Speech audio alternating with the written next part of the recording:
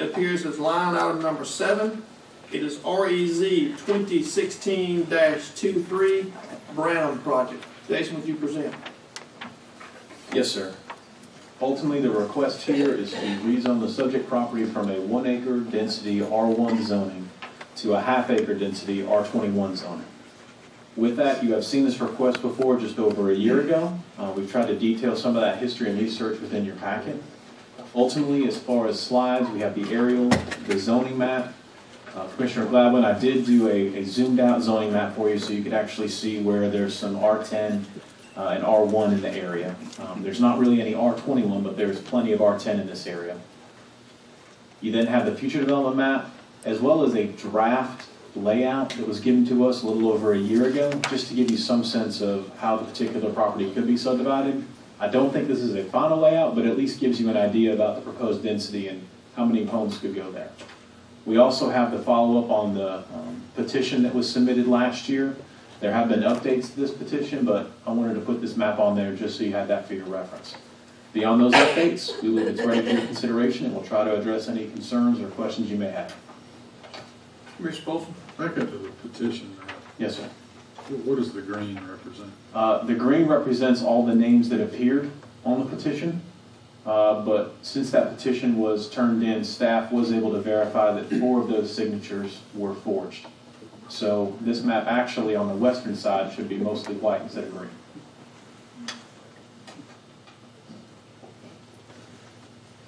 Jason, the reason for denial last year, would you rehash that for us? Sorry, Sure. Commissioner Willis. That was my question. I think the concerns last year for the particular development focused on the concerns about density.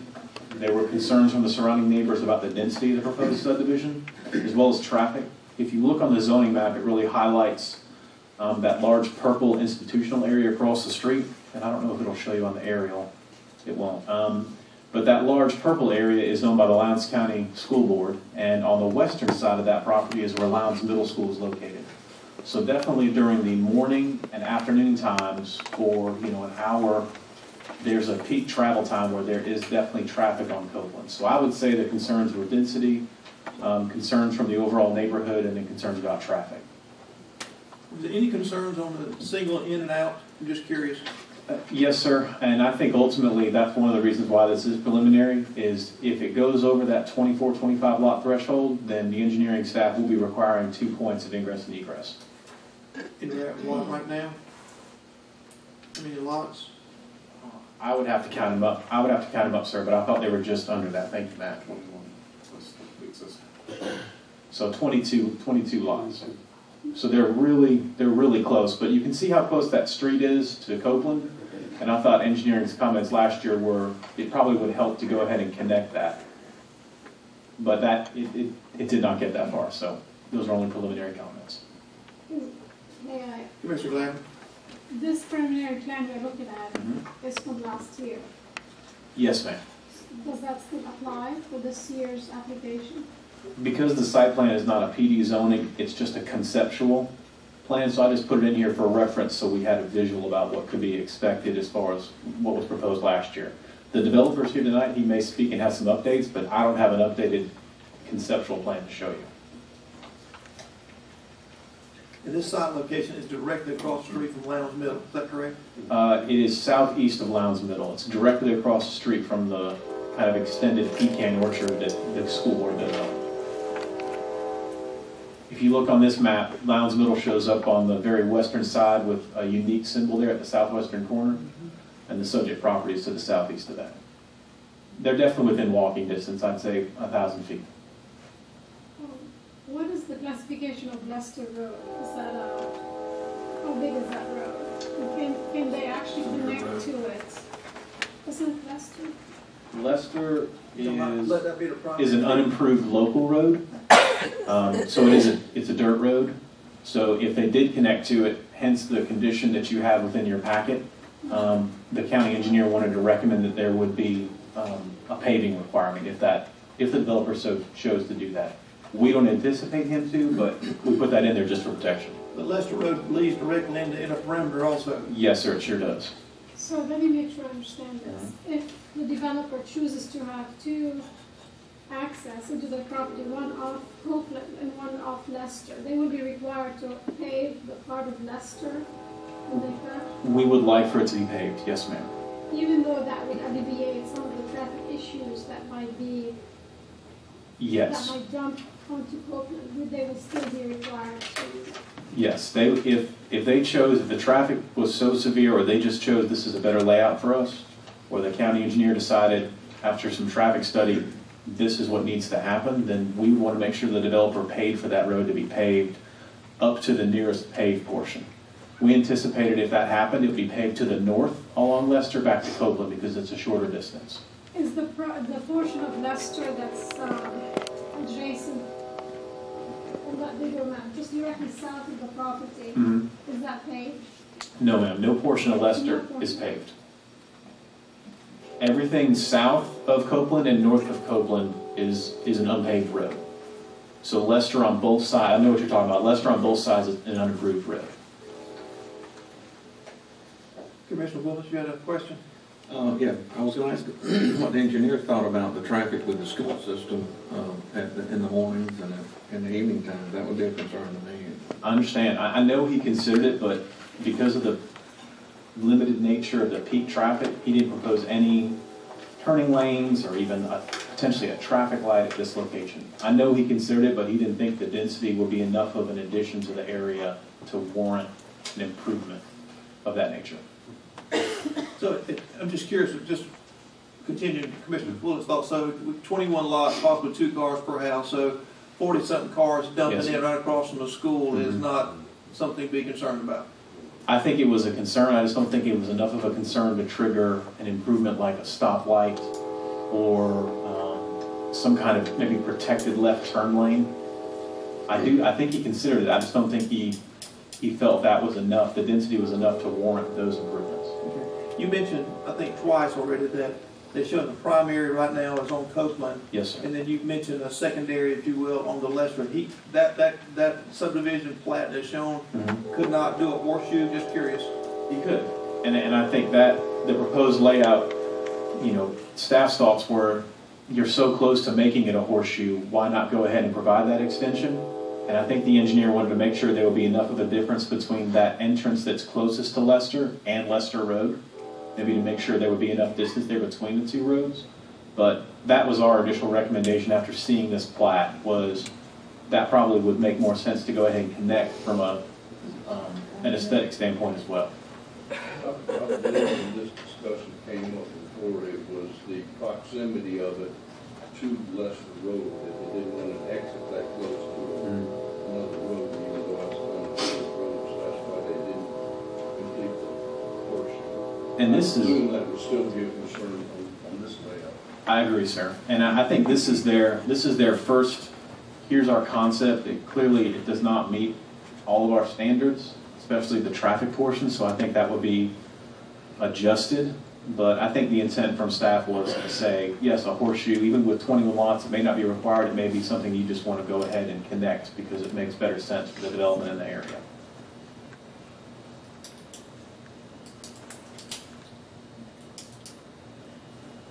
Any other questions for staff, Commissioners? Commissioner Hall? Yes, Jason, is there water and sewer available in the area now? I know we were putting it in out Yes, sir. to the middle school at one time.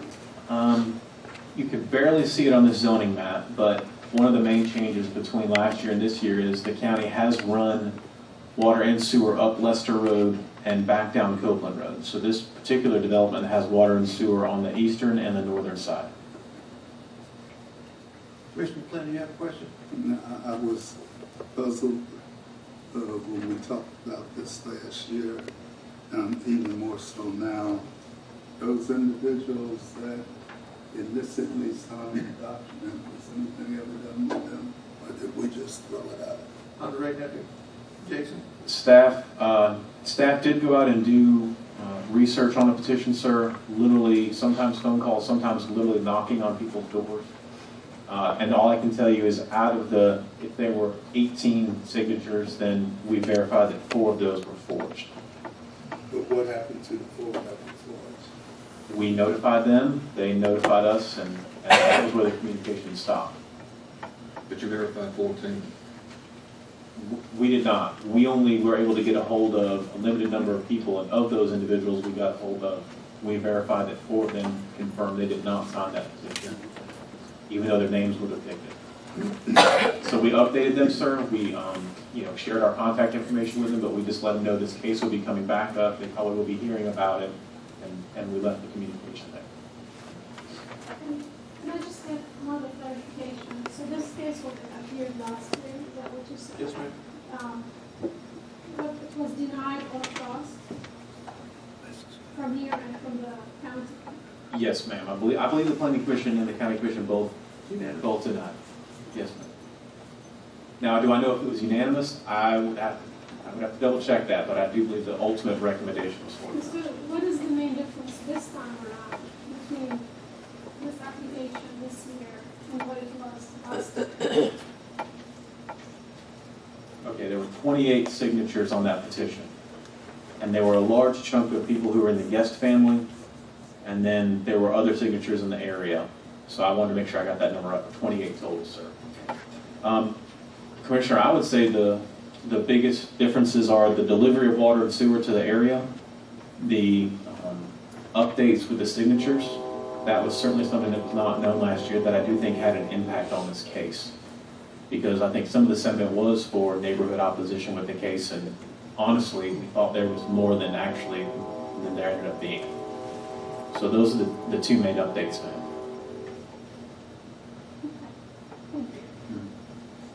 Any other questions, Commissioners? I'm sorry, Commissioner Hall, go ahead. On this map, I just noticed there's a white strip of land between the subject property and the one to the south. Is that, who's that owned by? Either one of the property owners? It is. It's owned by the property owner to the south. Okay. They just happen to have a strip of agricultural zoning that separates them from the subject property. Okay. I want to say it's anywhere from 50 to 80 feet wide. Okay, very well. There being no more questions from staff, I will now entertain somebody wishing to speak in favor of this request to come forward at this time. If you're wishing to speak in favor of this request, come forward. State your name and your address for the record, please, sir. My name is Bill Branham, I'm the property owner. On October 12, 2015, the Lowndes County Board of Commissioners received a petition from the guest family and others. The handwritten letter included the name of Mr. Odell Register Sr. and listed him as an objecting party to the rezoning. And we discussed these issues, and I'm here to entertain questions in the Commissioners, any questions for Mr. Branham?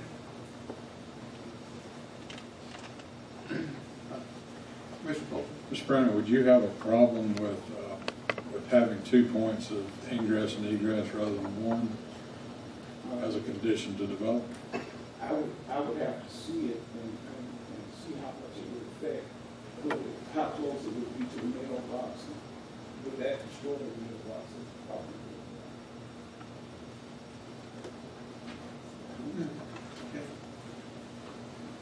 You know, the mailbox is right there.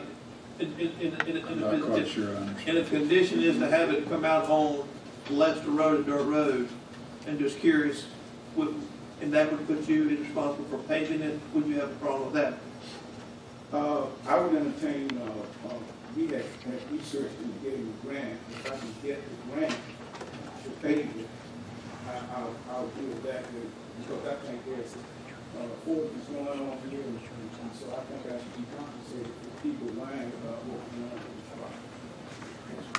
I don't know if paving, if gravel is acceptable method of paving or not. I will defer to the engineer on that. But just as long as you'd be, if you're open to that, if he says it's got to be asphalt paving, would you be? Yes, I'm willing to work with the county any way that I can to get this project done. Any questions for our presenter? Commissioners? Mr. Brown, thank you very much, sir. Anyone else here this evening wishing to speak in favor of this request? Anyone else wishing to speak in favor, please come forward. There being none, anyone here this evening wishing to speak against this request, please come forward and state your name and your address for the record, please.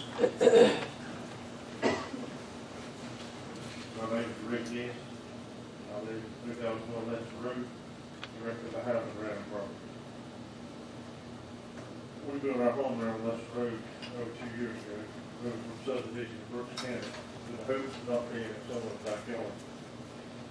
And we're still against this road altogether. Like I said last time, this is like a snap in the face for us. Here's just a few things surrounding the neighbors that the surrounding neighbors and family are concerned with. All of the surrounding property owners have larger tracts of land that are going to have to lots around that property. Privacy and noise will be an issue with the proposed subdivision. Traffic is a major concern for this location of the Lowndes Middle School being on Copeland Road. It's not Raker. It's already an issue. The mornings and afternoons typically travel during these hours. The intersection of Copeland Road and Lester Road is used as a turnaround point for a lot of times. That's a turnaround spot as well as equal driveways in the area. Emergency vehicles would also have a problem responding to the property to this added congestion.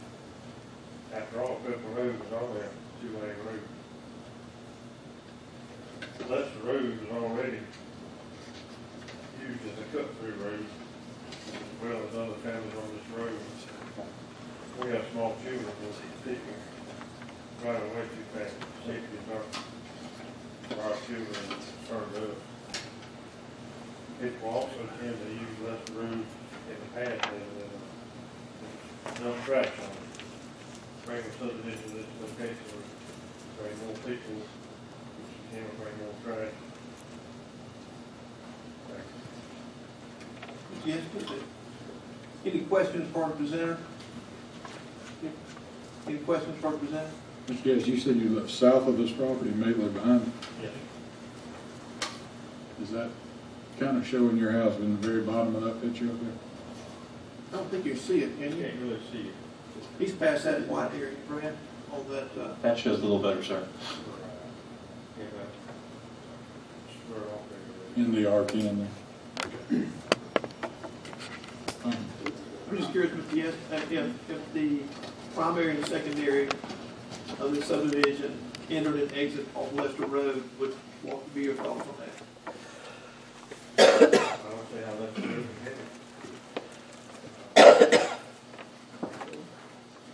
Just curious. Yeah, I mean, too much to get. Okay. Commissioner McClendon? I was curious about your statement about trash on the road. Or maybe I missed something there. But in the past, I mean, we've had some surveys that people come through there and dump stuff off. Stuff like that. It's just more people, can be more anything. That's What's the length of Lester Road from Copeland Road to?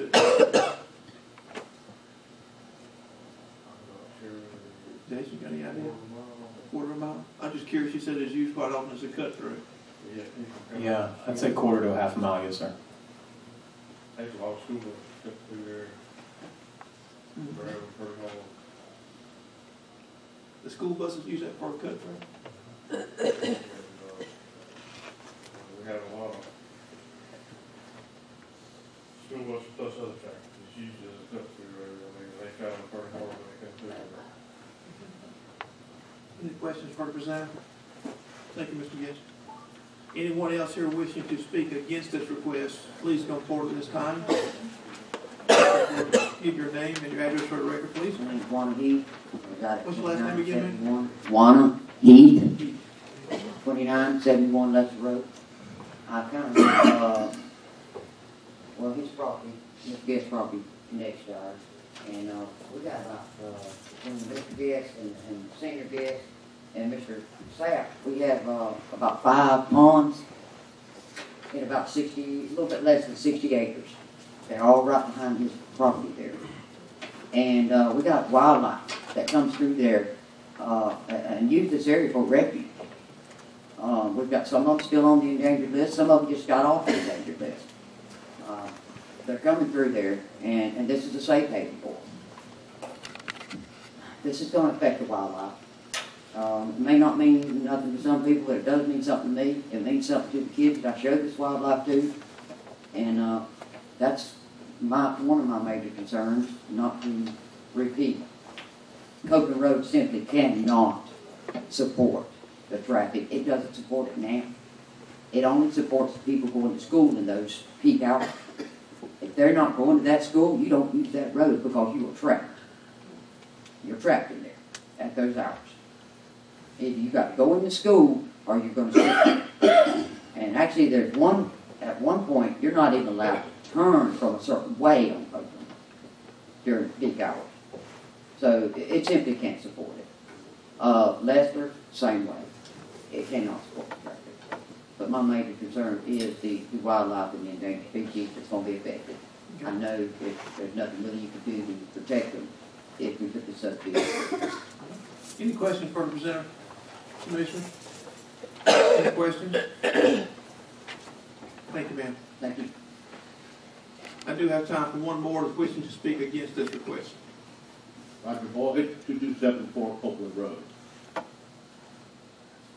Copeland Road has become a shortcut between Madison Highway and Perimeter Road. We've got semis, not only school traffic, but we've got semis going down that road constantly. The traffic in the morning there and in the afternoons is really bad. I go to work paths up to Perimeter each day, and that intersection there is downright dangerous because all the people going to school turning left off the Perimeter. Copeland Road, I've lived there for 30 years. Right now, it's at its maximum capacity for traffic.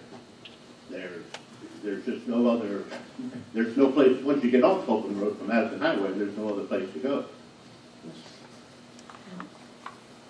Commissioners, any discussion or questions to the presenter? Mr. Boyd, thank you very much. Commissioners, do we need any further discussion amongst ourselves on this request this evening? There being none, I will ask for a motion at this time.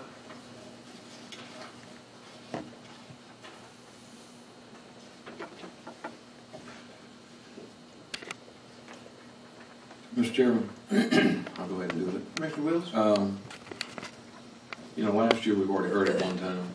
There's 4 different people that supposedly is not there that was on the list, objection for last year. County voted it down last year. I've always had a concern because the school right across from the subdivision. So I make a motion, we recommend denial. Okay, so we have a motion from Commissioner Willis. Do we have a second? Have a second, Commissioner Raker? To the The motion was for denial. Commissioners, any discussion on the motion in a second before we vote? Commissioner Just one question, staff. Yes, sir. Is there any plan in place to widen or improve Copeland Road in the near future? Not that I'm aware of, sir. I can double check with the engineer, but I really think that since it's so applicable to this case, he would have mentioned that before now, so I would have to say no. I will double check, but I think to try to give you an answer right now, I think he would have told us that if that was on plans. Thanks, Commissioner Folsom. Any other discussion? There being none, we do have a motion and a second. At this time, all in favor of the motion, please signify by raising your right hand.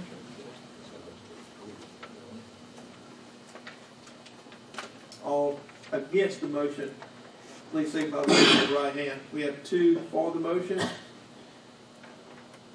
6 against the motion. So, Mr. Chairman, I move we recommend approval from R1 to R21. And I'll second. Okay, so we have a motion for a resubmittal and a second to actually approve the rezoning of this property. Is that what you said, Commissioner Folsom? Yes, sir. Okay, any discussion on the new motion? Mr. Chairman, I think it may be important to point out that according to the comprehensive plan, that R21 zoning is listed as a permitted zoning within this area already. And that the planning and the different groups, engineering, and the technical review group also all approved this, and they found that this request is an overall is overall consistent with the comprehensive plan. So I think that's very important to explain in the change of this motion. Okay. So is that something you want to add to, or Just discussion. okay? Did we all hear what Commissioner Wiles said down here? Any discussion on that before we re-vote on that? Okay, so we have a motion and a second for approval of this motion this evening on second time around. No further discussion at this time. I will take another vote on this. Ms. Carmella? Commissioner Hall. I'm sorry, Ms. Carmella. So at this time we have the motion on the floor for approval of this request this evening. All in favor of this motion, please signify by raising your right hand.